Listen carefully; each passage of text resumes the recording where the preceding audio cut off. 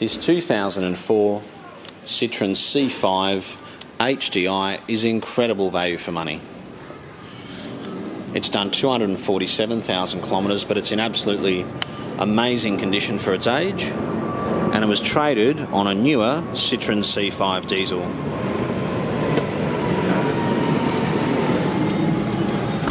It's got leather seats, electric seats,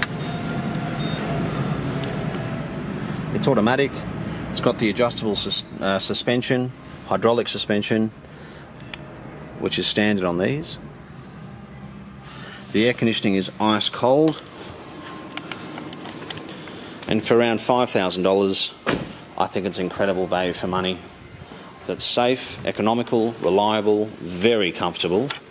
You can't get much more comfortable than a car with hydraulic suspension. If you haven't driven one before, I would suggest taking this for a drive or something similar.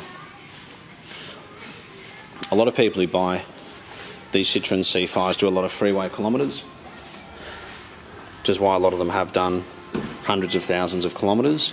And some people even have back problems because they're so smooth and comfortable over speed humps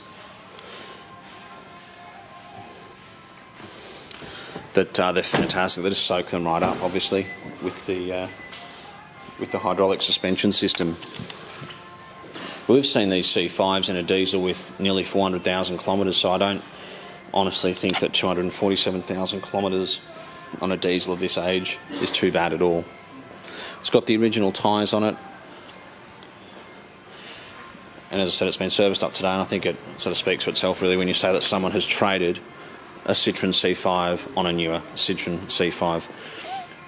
And they were both diesel, so you'd hope that they were, I guess you'd like to think that they were pretty happy with this car if they've bought a newer one.